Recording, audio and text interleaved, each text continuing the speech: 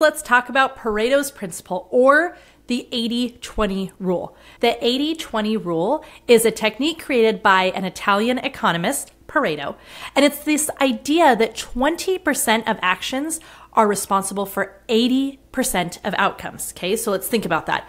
20% of the work you do is actually responsible for 80% of the outcomes. And that means 80% of the work you're doing is only producing 20% of the results. The goal of Pareto's principle is to help us prioritize our tasks, to weight what is actually producing results higher so that we give it more time, more energy, so that we can expand our results, and to also recognize those things that are sucking the life out of us, sucking the energy out of us, and aren't actually producing the results.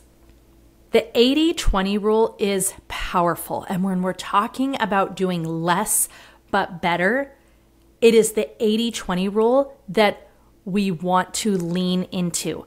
Now, the only way to actually establish and find what your 80 is and what your 20 is to track. We have to know where our time is going. We have to know how our clients are coming to us. We have to know what is actually bringing in the income.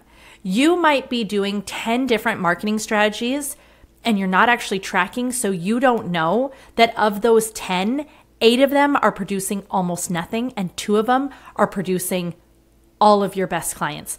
Add to that those 8 might even be the more time-consuming tasks.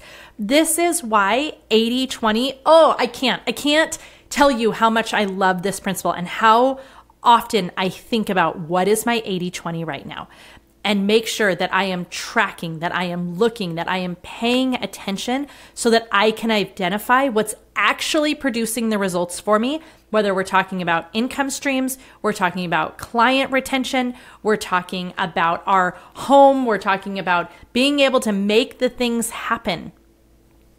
Paying attention to where our time is going and what's actually making the difference, it's so powerful. So why it works, it is amazing for prioritization, identifying what's working and what isn't, freeing up wasted time, and being able to actually let go of what isn't working.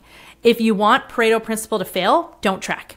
I mean, it's really that simple. If you don't know how things are happening, where they're coming from, why it's happening the way it is, then you are just blindly guessing. But when we actually look to track, to pay attention, and to know what's bringing what, 80-20 rule or Pareto's principle, it can change the game for your income, for your time management, for just the way that you are operating. You just operate at a higher level when you start focusing in on the 20% that is giving you all the magic, and you become okay letting go of the 80% that, as a strong generalization, is more of just a time suck.